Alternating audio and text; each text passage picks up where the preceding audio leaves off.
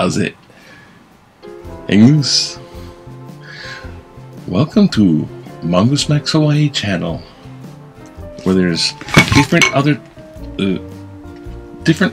programs you can watch with Shakespeare on Sunday, working on the comedy airs. Eventually get around the Spook 101. Did kind of like a little bit of what's what background research for the paranormal. I haven't done investigation, like for real. And probably tell how much stuff is bogus. And there's Crypto Corner, which it's popular. But this one today is news Pepah.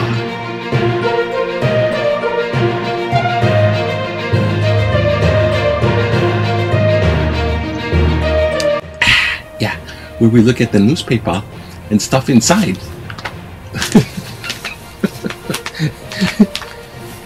Yes, this is supposed to be comedy, kind of cynical satire, spoofing type stuff. In case I'm not funny and that didn't come across. Anyways, what do we got today? Today is January 15th. Let's just start off with headlines. Today, the headline is... Can you see that? Oh, I gotta get in front of this thing. Oh, now I'm gonna do this now. Okay, that's okay. Captain Nemo and his nuclear-powered, his underwater ship. This is the headline. So,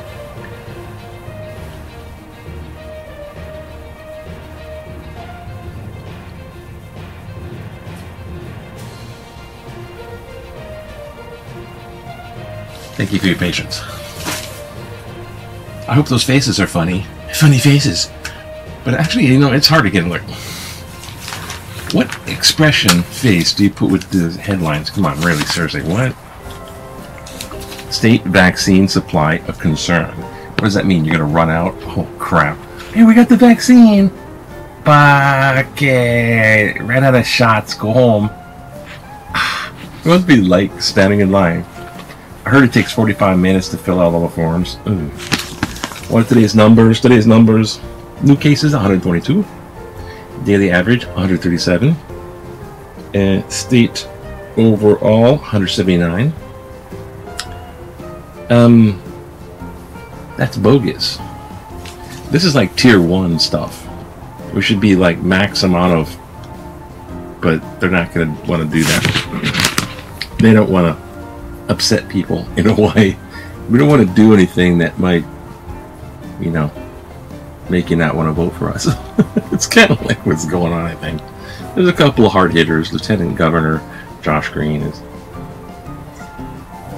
Actually, the mayor Caldwell was doing. He was pounding some, you gotta do this. Yeah, I just have to.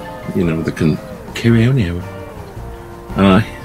And the big news is all the capitals are going to be stormed, says the cuckoo insurgent chatter, they call it, on the internet. We're all going to get you. In my estimation, don't go to the Capitol building that day. I don't know. Let the police and the whoever shows up cuckoo style and be handling that. The big Capitol in the Washington, D.C. is going to be, like I said, a citadel. It's going to be Fort Knox of security. It's like, man, they'll probably be protesting with their flags and and see, this. That's why it's got good pizza, eh? Good pizza, but hey, this no fun, eh? No fun. No fun when I do that. I don't like that. Do you like that? It bagged on me. What the heck? Okay.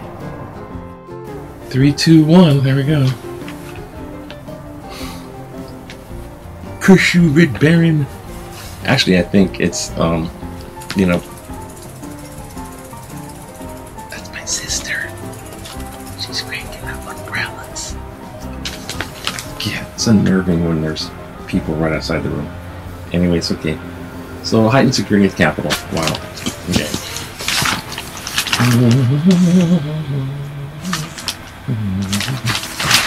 And back in the day, I glanced at this one. This one's pretty cool. Like, oh my god. You see that? Queen Elizabeth. That's the second, not the first. The first was like a long time ago. The Queen Elizabeth I is like Shakespeare time. Queen Elizabeth right there is dancing with Duke of Honolulu. Oh my gosh. The Duke and the Queen. 1966. Right after that, I was in Hawaii, going to first grade. Like, so what? My is concerned. Okay, they're concerned about violence, of course, because they're getting all the interception of chatter about such stuff. What else is going on? Speedway. Meanwhile, on Mars, planet terraforming, the Mars lander mission drilled into the planet fails and is stopped. NASA declared Mars digger dead.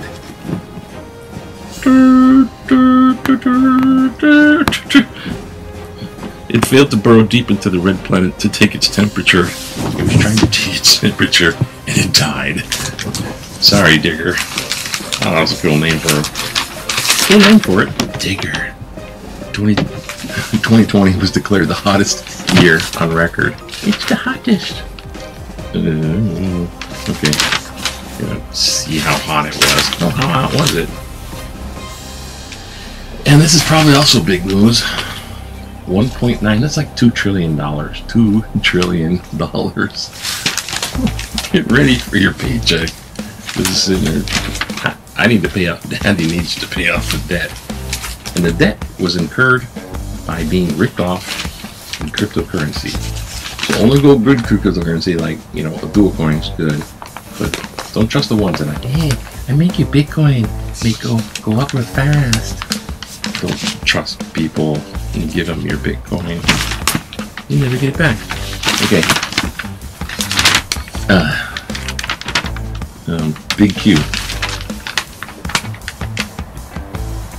Would you favor raising Hawaii's tax rate on individuals in higher income earning brackets? He is rich. 28%. No, bad idea. 20%. Depends on threshold, but open to it. Depends if I'm included. 52%. Yes. Higher taxes on wealthier should help state. We know who's got money and who don't. I'm quite sure of it. It's where it all begins. Who gets taxed how much? I used to always see that. It's my taxpayer money. Richard Nixon beat John Kennedy in first count of Hawaii ballots in 1960. In Hawaii, we voted for Nixon. We ain't exactly enlightened in this realm. Okay. And Sudoku. Okay, we're trying to make this, all this rustling is going right on that thing. Political cartoon. Why are Democrats so divisive? As he walked around the metal detector, stopped the steal, and she's like impeached with her mask on. He doesn't have a mask. You know, the mask wearing got politicized. Yeah, that's for sure. But walking around the metal detector thing, that's part of the, was it pre-planned and did they have help from behind the scenes? As in, people working in the Capitol, including police. Were they helping them out? Allegedly. I'm kind of thinking, yeah. But that's just my opinion. Alright.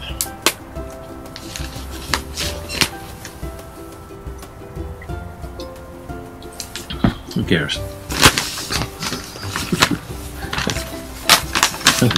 Let's do a little letters to the editor. See what's going on. I'm calling.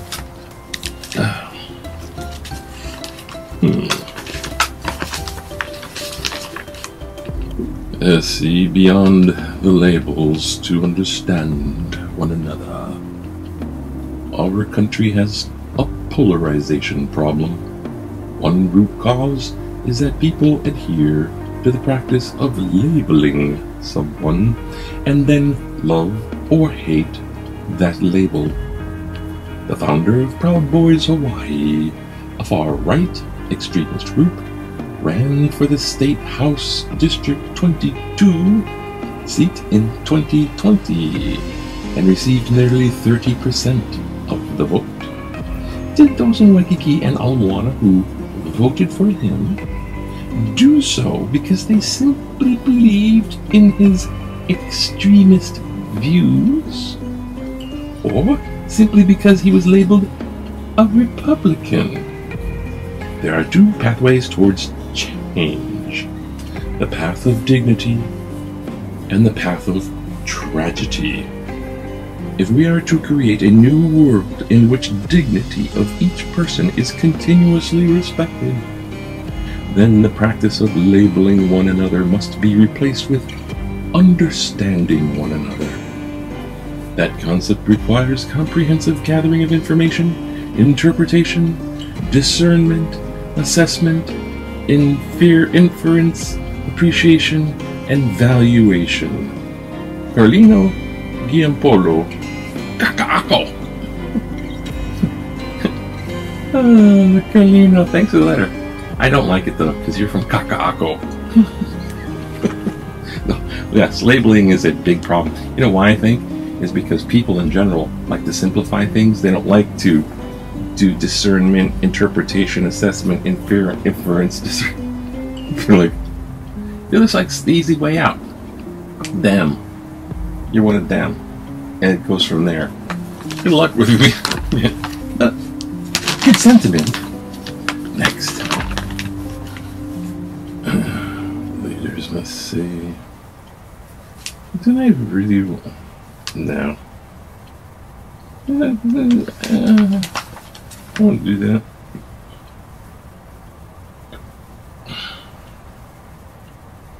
No. Skip that. Freaking. They gotta say the election was fair and square. They should, but they ain't. If you notice their behavior. Bing. Over. Big difference between BLM. Trump protests. I see on TV and read on the internet how some Donald Trump supporters are comparing the Black Lives Matter demonstrations to what happened at the nation's capital. One shouldn't compare the burning and looting that expressed the pent-up rage against decades of everyday discrimination and injustices against generations of blacks to the attack on and attempted intimidation of the people who craft our, quote, government of laws and not of men. Hopefully, there are more Republicans who care about this distinction than those who don't. Leslie Ozawa, Kaimuki. Leslie, thanks for your letter. I got one word for you. Hopefully. I got two words for you. Republicans. Not to use a label. Trump could have won with COVID response. 10 months ago, when we became aware of the onslaught of COVID-19, I became convinced of and told everyone I knew that this epidemic provided President Donald Trump with a simple and certain opportunity for a guaranteed landslide re-election victory in November. Really? All he had to do was two things. First, make a dramatic, inspirational speech to the country as President Franklin D. Roosevelt, did after Pearl Harbor, and Prime Minister Winston Churchill did when Britain was threatened by the Blitz. He would have emphasized our strength and resilience and our pride in overcoming extreme hardship. Second, and even more important, he would, in his television speech, put on a mask and ask everyone to wear a mask, and in his inimitable way, make it the cool and in thing to do. Virtually every American would have emulated him and then taken pride in wearing a mask. We would have been a world leader in fighting the virus instead of having the worst record, and would have saved hundreds of thousands of lives. Instead, he ridiculed the mask and guaranteed his election defeat by a horrible COVID-19 response. Russell T. Bjork, Koloa Kauai. Thanks, Russell, with a L. SL. You must. I don't know. I'm not just assuming that you're like a Trumpy guy wanting Trump to do. I'm assuming that you're thinking, if I was president, what would I do? Well, anyways, for content, yeah, but you're missing a larger picture. Just wearing masks wouldn't have done it. There was all kinds of things where he disrupted the supply chain. Ventilators, remember that one? And production of the tests, and all kinds of stuff. The spread of the virus was well out of control, but could have been controlled early February, even because January he had news that it was a deadly SOB. And then he went to tell the public in his fireside chat, much like FDR and Winston Churchill, we shall fight on the seas and the oceans. We will never surrender. Well, he surrendered. He told the public that it was not much more than a flu. It's kind of like a flu. Wouldn't worry about it. Just keep going to work and making America great again. That's what he was worried about. See, even after everyone's getting contaminated, we want to make everyone go back to work. We're freedoms. That's why I'm not wearing a mask.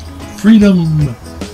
So his overall picture was skewed, if you know what I mean.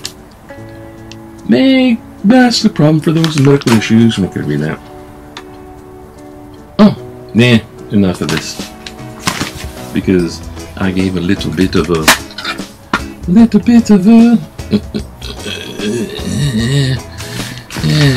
Trumpy, where are you? he's in the Oval, or he's in the White House downstairs. I heard he was like just getting PO'd and angry and pity and angry. And people are going, oh, we better pull the plug on what he can and can't do before he tries to do something. Who gets the award? I don't know. Who gets the virtual? I would say